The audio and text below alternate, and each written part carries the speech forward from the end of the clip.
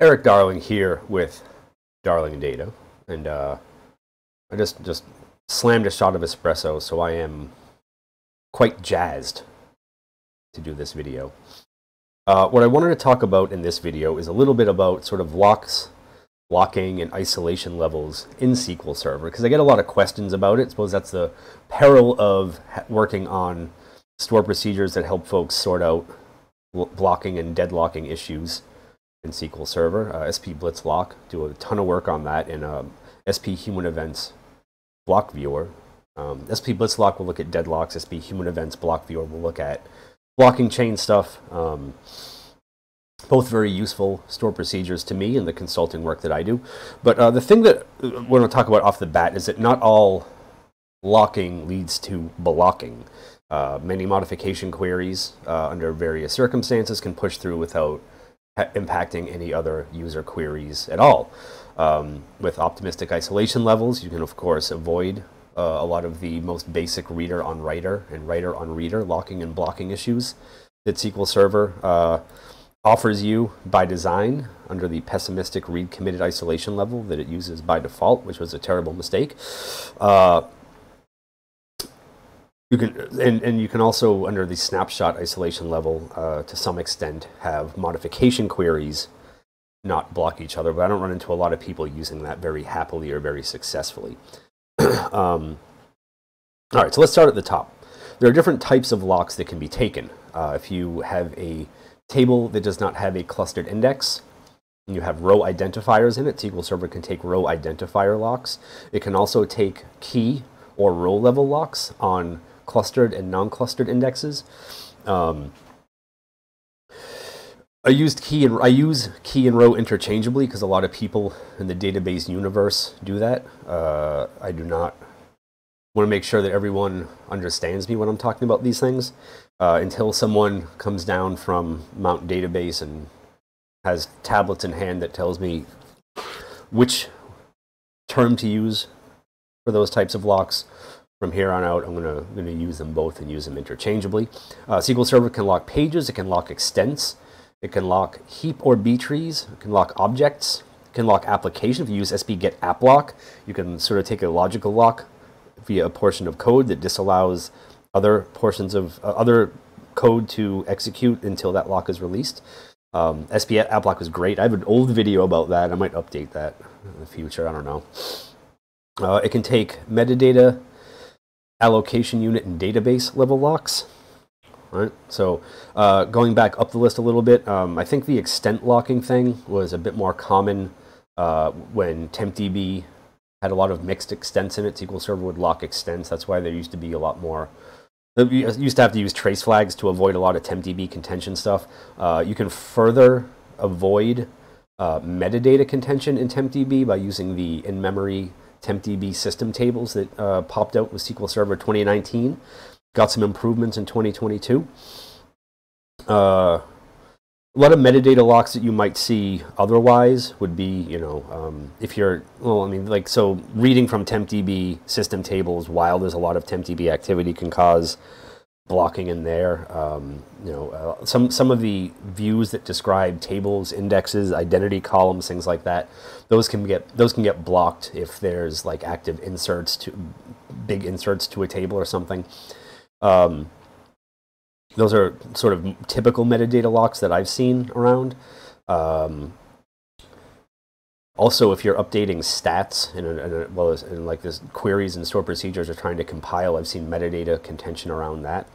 Allocation unit locks, I don't think I've seen in the wild. I would imagine those would have something to do with files, file groups, partition switching, something along those lines. But again, I don't. That's all speculative. Like I said, I've never actually seen allocation units get locked or cause blocking in my travels through SQL Server. And of course, database level lock stuff like, altering the database, alter database commands.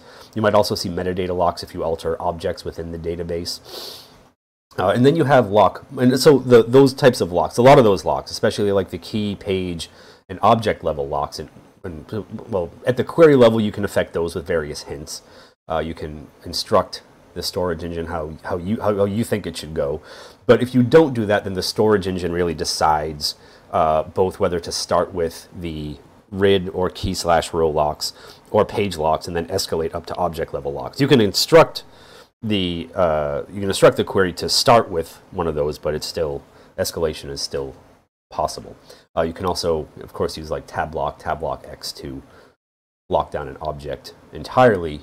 I do that a lot with inserts into temp tables in order to influence a parallel execution plan.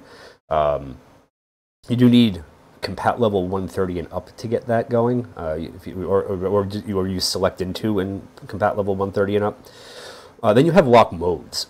So shared, update, intent exclusive, exclusive, schema stability, schema modification, bulk update, key range. Key range is pretty specific to the repeatable read and serializable isolation levels. You can, to some extent, affect the lock modes that queries use with query hints. I think probably the most common one you would see is instructing select queries to use upd-lock hints, maybe in combination with some other hints to lock specific rows via a select for like queuing processes, other stuff like that. And then you have isolation levels. Now, isolation levels are not decided by the storage engine at all. Isolation levels are decided by queries and database settings and stuff like that, so to some extent connection string settings. But if left to its own devices, the storage engine, together with the query optimizer via cardinality estimation, decides locks and lock modes. Now, depending on the intent of the query, the lock mode might be sort of unavoidable. You know, if you're updating, deleting, inserting data, you're going to need exclusivity at some point in those processes. And if you're altering something about the database, you're going to need exclusivity via like alter table, alter column, alter database, stuff like that. So that stuff gets decided kind of for you, kind of depending on what the query is and what hints you provide. Also, indexes have a lot of impact on the types of locks that the storage engine will be influenced to use. Isolation levels are completely decided by you, the query writer, or you, the database administrator. Now, you can choose read uncommitted or no lock. You can choose, well, again, the database default is read committed. You can enable read committed snapshot isolation to help your reader and writer queries not step all over each other. You can enable snapshot isolation to do the same thing, but that does require you to request that isolation level to, either at the query or at the store procedure level for that to happen. You can also choose repeatable read or serializable. Certain things in SQL Server will escalate the serializable isolation level to complete. Probably the most common one of those would be foreign keys with cascading actions. So if your foreign keys cascade updates, deletes, or anything like that, then those will be promoted to serializable to respect referential integrity and all that good stuff. You can also, if you so choose, use what's called the read past hint. Read past is often sort of confused with the no lock read uncommitted hint, but it is different. Rather than reading in-flight changes to rows, if rows are locked in a table or index, it just says we're just not going to read those. We're going to go on to the next thing.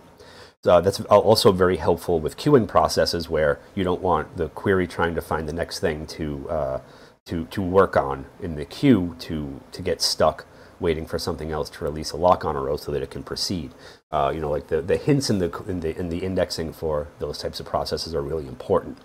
So the important thing to remember here is that isolation levels are decided by you, by database level settings, and by certain conventions that you use in the database. Again, cascading foreign keys, probably the most common thing that you'll see get escalated to the serializable isolation level. But the isolation level is largely dictated by you. Lock mode is largely dictated by the intent of the query or command that you're sending over to SQL Server.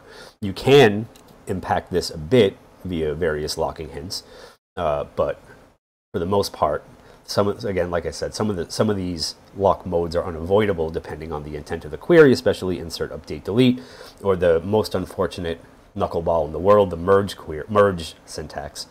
And then locks are typically decided by the storage engine and and cardinality optimization from the query optimization process, but you can also, to some extent, send directives and hints to the storage engine about what type of locks you want to take. It is, I guess, a fairly common practice to request row locks, but that can be ignored, and those can be escalated up to object level locks.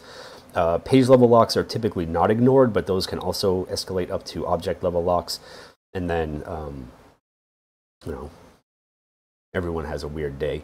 But of course, like I said before, indexing also will have a bit to do with the types of locks that SQL Server takes, especially for modification queries. It's very important to index appropriately for the where clause and join conditions of your modification queries.